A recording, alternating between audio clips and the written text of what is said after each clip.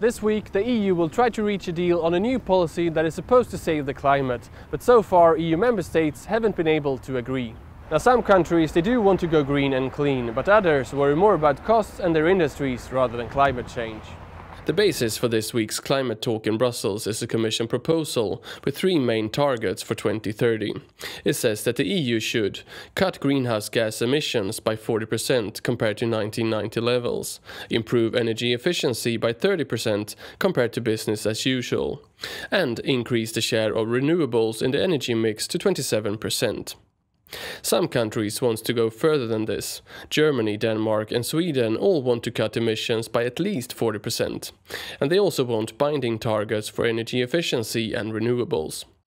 Jytte Guteland, a Swedish member of the Environment Committee in the European Parliament, says that the EU must come forward now with an ambitious climate package.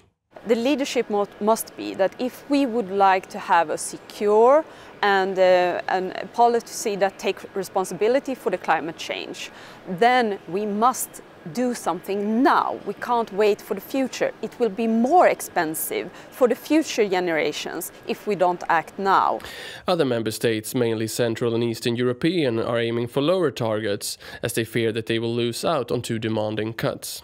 Poland is leading the opposition. The country wants lower and non-binding targets for efficiency and renewables, and they also argue that the EU has to take into account the starting point of Poland being largely dependent on coal.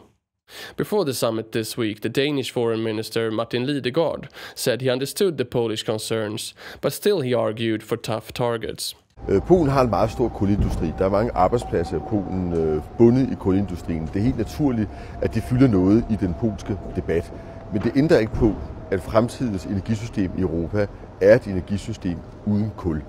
So EU member states don't agree, not on the actual numbers, nor on whether the targets should be binding or just indicative. However, Annika Hedberg, climate expert at the think tank European Policy Centre, believes a deal will be reached, a deal that will give some flexibility to the member states. I think there is an ambition to hammer through an agreement on the framework. There's still, even within these figures, there is room for flexibility and what that will mean for different member states and what the implications of that would be. So hopefully by the end of this week the EU will have a new climate policy. But even if they do agree on all the figures and all the targets, there will be some room for flexibility and manoeuvre, so that all countries could go home happy.